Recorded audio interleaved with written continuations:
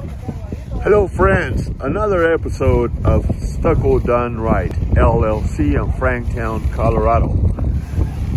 Today we are applying finish coating over the existing wall. As you can see, they replaced two windows. Those two windows right there. So we had to do the cutouts and at the same time resurface the whole wall to conceal the compromise, to conceal the joint, I mean. And also the wall itself had different issues. And I'll show you, I'll try to get close here.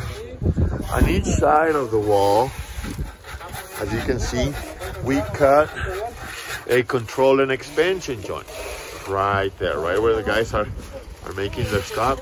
It used to be one solid wall, one continuous wall. So what we did, we separated the wall. It used to be cracked. It used to be cracked right along there.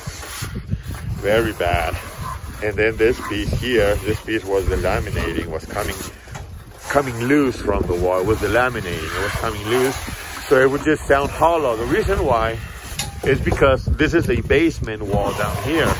And so your foundation wall, your concrete wall comes right here. And it's a thick one, you can tell. Comes right here. And then from there, your wood framing starts. So that means that the stucco has to have proper separation between dissimilar substrate materials.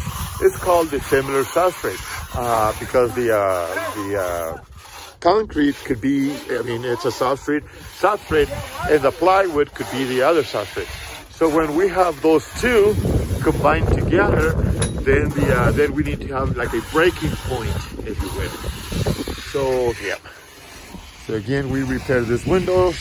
We repair the stucco around the windows. And as you can see, there's a gap. There's a gap here. What we're gonna do, we're gonna fill it with bacarod and then caulk it.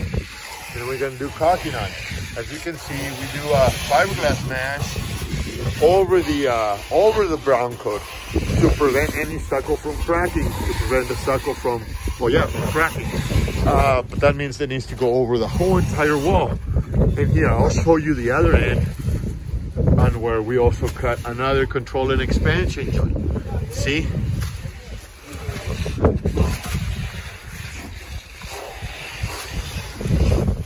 It only goes up to where it pretty much separates. And let's see if you can hear the sound, the difference.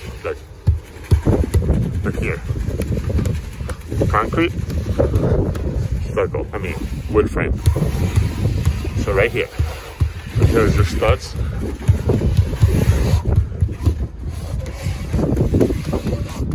See, so that is why these two move different or whatnot, or they move and it cracks. So it needs to be separate. So you need to have a control joint between the two. So that's what we do. I wanted to show